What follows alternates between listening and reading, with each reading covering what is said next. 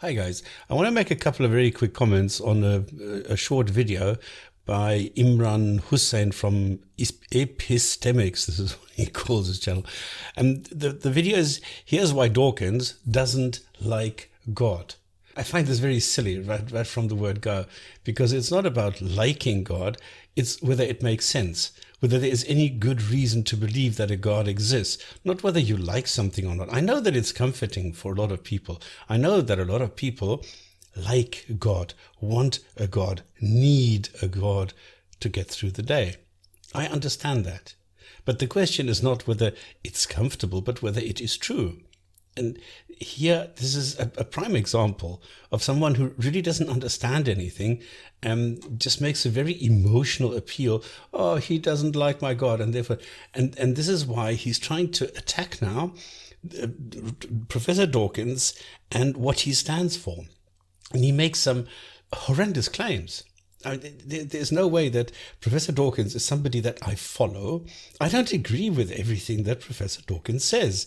A lot of things I do agree with, and that is it. And we have to see this in perspective with every single person there is. So there's no thinking the way that a theist thinks, that they're on, like at the top of the pile, there's this God. And then below that, you have a couple of prophets. So you have this hierarchy thinking, which I don't have. For me, somebody is either an expert, knows something about a topic, a specific topic, or not. And if somebody is an expert at something, then I respect that and that's it. But I wouldn't want somebody who can sprint 100 meters in 10 seconds to dictate to me now the law on abortions or something like that. So that doesn't work. What Imran does is, let me take the first statement, something that he says at the end, by the way, but this sort of sets the tone. You know, that science somehow can explain everything. He seems to have this misconception that science is this nebulous thing. It is not. It's just a tool. And just like you cannot really use a hammer to clean windows, you can't use science to explain everything. It's a matter of just looking at what science is there for. It is something developed by humans, and there is a reason why it exists and why it works exceptionally well. And it's not that, I don't think that science explains everything. By no means. I don't understand why it has to always be this absolute claim. It's all the way this or all the way there. No, there's a gray area. Science explains that which is designed to explain, and that is natural phenomenon, and that's it. I don't understand why this is so difficult to understand. I don't know why he does not grasp that. One of the reasons for him denying God seems to be that, that somehow the belief in God undermines or would undermine science. Oh dear, there's a lot going on here. So if I look at the definition for deny, if I look in the Cambridge Dictionary, it says to say that something is not true. But the main thing is to not admit that you have knowledge, responsibility, feelings, etc. So to not admit something means that it's obviously there, and you're just not admitting yourself to allow yourself to say, yeah, this is the case. So that is ridiculous. So you can only deny something that does exist. Otherwise, it doesn't make sense to use the word deny. And the second thing, yes, if you believe a God exists, okay, if you are presupposing this God, then it undermines any reliability that you put into the scientific method, into the results that you get, into the conclusions that you can draw from science. Because what you are doing is you're putting the conclusion first, instead of taking the steps necessary to put evidence after evidence after evidence together to form a hypothesis and then to actually go and show why this is correct and or even why not. But if you put a God in there, you're saying, no, what I see there must be correct, and now I'm going to look for evidence to support this conclusion that I have already drawn. And that doesn't work. And that is why Professor Dawkins does not agree with this approach of having a God first. So it's not that he doesn't like it, it's just that it does not make any sense. Because if you presuppose it, you then have to go and look at science and say, well, the conclusion that this and this happens must be wrong because it's against what this God says in this funny book that I am reading that I like so much, which is 1,000 or 2,000 or 5,000 years old. Because it's so old and because it's scripture, you have special words and special vocabulary for all this, then it must be true, which is or if you were trying to utilize science and use science to try to explain the how and the why of how things came to be. No, that doesn't work. Science doesn't look at, well, it does to a certain extent, but it doesn't tell you why we have a blade of grass growing exactly in this way. It tells you how this happens, and in a lot of cases also the why, because there are sort of interconnections between the different components, and this is why we can from this deduce, yeah, this is why this happens. But in general, he's right. It's not about the why, it's about the how, because the why is not really interesting. You know, why? Why is the banana not straight?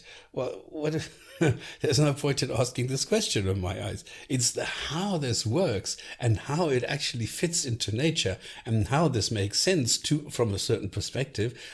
That is what is interesting for me. The why, well, it's a nice to have if you can see that, but it's not a necessity for me anyway. So no, it's not a requirement that you have the why as well before it makes sense. Now, the funny thing is that the God explanation does not explain anything. It's just a set of claims. That is all. Unsubstantiated claims, I might add. So there's no point in actually going and saying, well, God did everything, because that stops you from thinking. It stops you from finding out. It stops you from research. It's a lazy approach, the intellectual laziness of a person to say, well, I couldn't be bothered finding out why the banana is not straight. I'll just take, well, God did it that way. Well, that is stopping any kind of any kind of curiosity. You're no longer interested in finding out things, you just accept them. That's not the way that I work, and that's not the way that Professor Dawkins works. Okay, obviously methodological naturalism suggests that you're limited to the physical, therefore you have to try and explain everything via physical causes. No, it's the opposite. He completely mixes methodological naturalism with philosophical naturalism, because philosophical naturalism excludes the possibility of non-natural causes. Methodological naturalism, however, does not. So I am somebody who says, look, I don't care if the evidence leads me towards a supernatural cause or entity or whatever the case may be, then yes, that is where the evidence will take me, and that is what it shows. Now, the funny thing is that as soon as we can show this and demonstrate this, the supernatural becomes the natural, of course.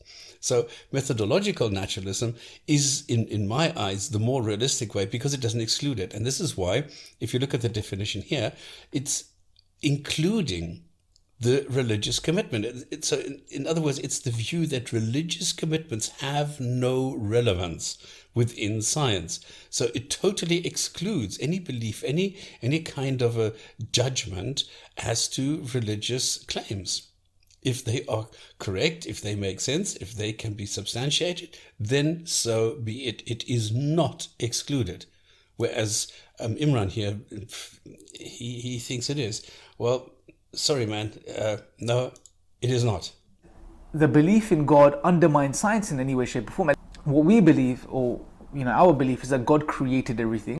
Yes, science undermines your religion, because what you are doing is you're presupposing your God as the source of anything and everything, in command, in control, constantly fiddling and saying, okay, I want this, I want gravity to be like this, I now want the moon to be in this position, and things like that.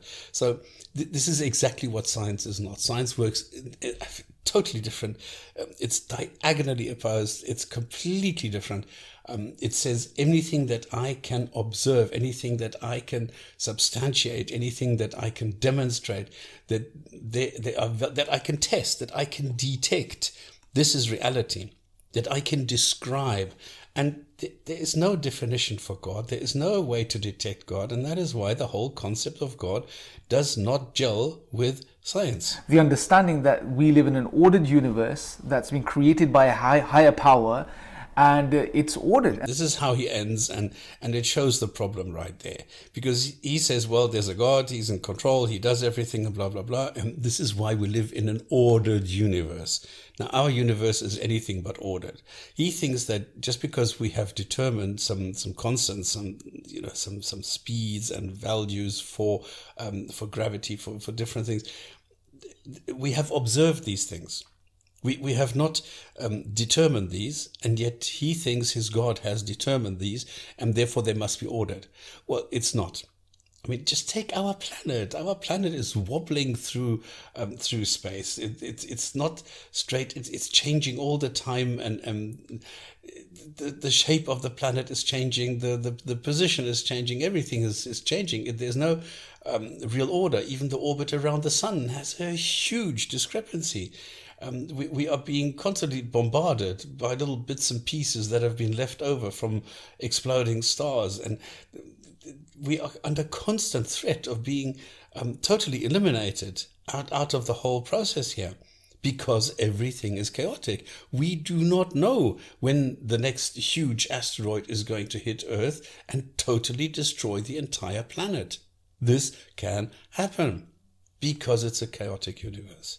So, I'm sorry, guys. This does not make sense. I think this is rather primitive. I think this is somebody who is stuck in this this groove of, well, I need there to be a God. Now, how do I go and make sense of it? Which is the other way around that science goes, because science says, okay, I have this indication here. Now, let me see where it takes me if I can make some sense of it. So it's completely the other way around. So you can't say that Professor Dawkins does not like God. It's just, it doesn't make any sense to believe that a God exists. I don't have any good reason to believe gods exist, so I don't. See you next time.